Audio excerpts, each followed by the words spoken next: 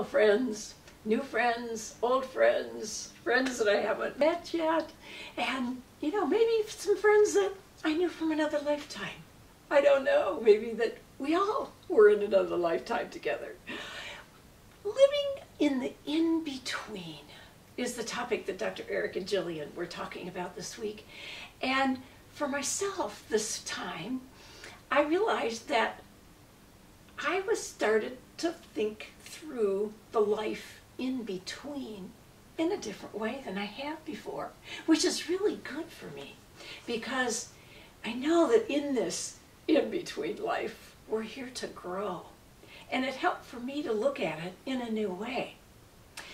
That phrase of, I am living in this world, but not of it, was a quote that Jillian talked about this past week, but also I've heard it from many other spiritually awakening people who use it as a way of helping us realize that while we are living in this life, it is not our true home, and that our home is with God or our source. And as Dr. Eric began talking about in between as this lifetime I'm living right now here as Terry Larkin, sitting here talking to all of you, that is the in-between each time we move home, go home to a God, to our source. And that was exactly opposite of how I thought about it in the past. Whenever I thought of the in-between, I would think of in-between earthly lifetimes. The fact that we were moving back to our source for more growth, more learning, that love, that unconditional love that we needed to renew ourselves in between lifetimes. So then this time, just like my yoga the other day, I was outside doing yoga and I got ready to do downward dog, and I'm looking up and realizing I had a different view of the sky from upside down, and I was looking at that sky with a new perspective. And that's what this talk has done for me. Now there's a couple examples that I'd like to tell you a story that helps you perhaps illustrate what I'm trying to say when I talk about the fact that our heart keeps us grounded as we walk back and forth in between these two worlds, and we see pieces and parts of that as we are growing and expanding.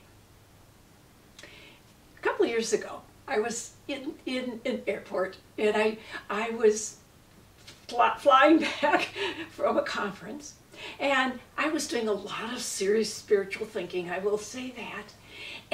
But as I was on the airplane, my head just became my ears were so plugged. It was like, oh my goodness, my head was a melon. And I figured by the time the plane landed that my hearing would clear and I would be able to hear. But it didn't. And I got off that plane, barely able to hear the people around me or anyone talking. And it was really quite an uncomfortable feeling. But I had a couple hours in between flights, so I thought I needed to grab something to eat and then sit back down and wait for the plane to depart. And as I sat there, I realized how much inward I was going because of the fact that my hearing wasn't there. But I began to realize I was hearing sounds. And the sounds that I was hearing were not the sounds of airport conversation and announcements and all of the busyness of an airport. You can imagine O'Hare Airport and how jam-packed it is with people. But instead, I was hearing nature sounds. And I was hearing insects and birds and frogs. And I kept thinking, wow, where is that? Now the doubting self immediately says, okay, somebody's got a recording nearby here or something. And so I'm looking around, and then I'm realizing, no, it's coming from within me. Was it a memory? Was it I was analyzing to think, was this Chicago before the time before airport was even there and it was more nature? Was I hearing that? And I really grew within myself.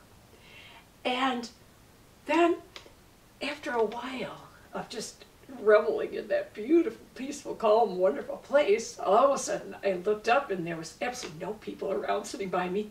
And I looked up at the desk to see them, you know, last call, or whatever. And I thought, wait a minute, what happened? I went running up to the desk and I said, my goodness, I missed the call that we were boarding.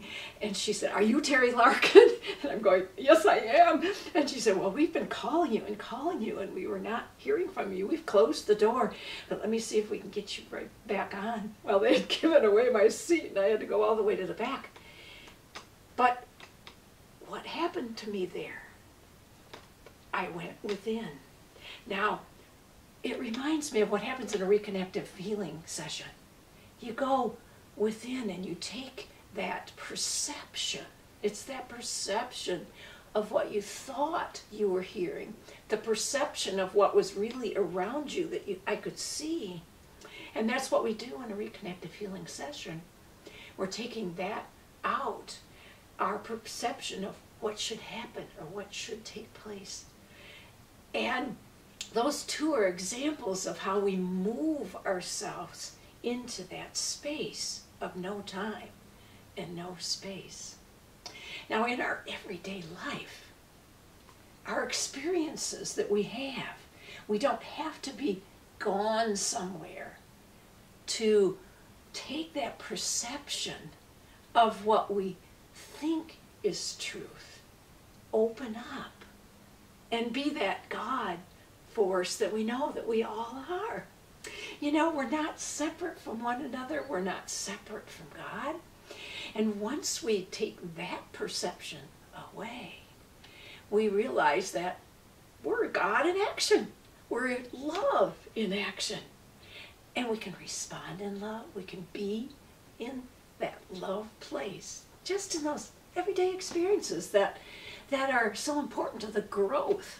Because I know this in-between, where we are learning, we are taking ourselves to another level of understanding. And so those everyday experiences have to be some of the most important ones that we have. Thank you for listening. I hope that maybe you'll comment on the examples I gave as that place of in-between, that rich earthly life existence that's so important for us right now. And see that it's our perception.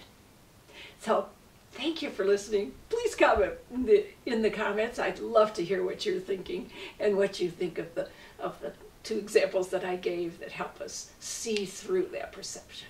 Thanks.